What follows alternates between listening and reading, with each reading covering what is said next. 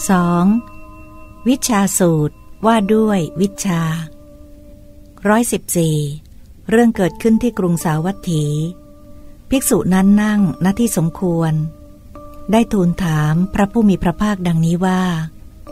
ข้าแต่พระองค์ผู้เจริญที่พระองค์ตรัสว่าวิชชาวิชชาวิชชาเป็นอย่างไร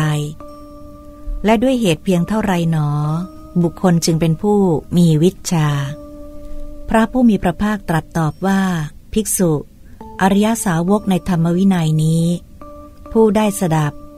รู้ชัดรูปรู้ชัดความเกิดแห่งรูปรู้ชัดปฏิปทาให้ถึงความดับแห่งรูปเวทนาสัญญารู้ชัดสังขาร